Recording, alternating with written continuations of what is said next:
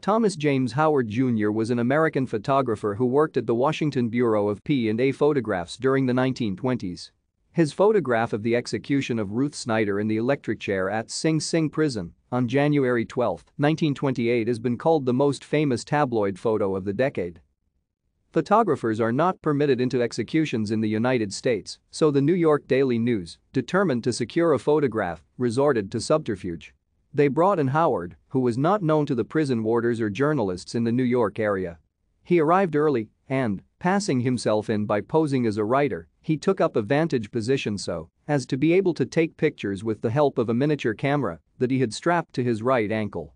The camera had a single photographic plate that was linked by cable to the shutter release concealed within his jacket.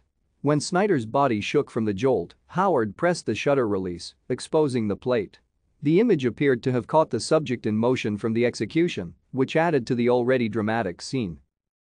The photograph was published the next day on the front page of the paper under the banner headline "Dead." Howard gained overnight popularity and was paid very well for the image.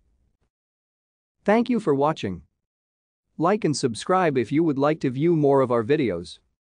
Have a nice day.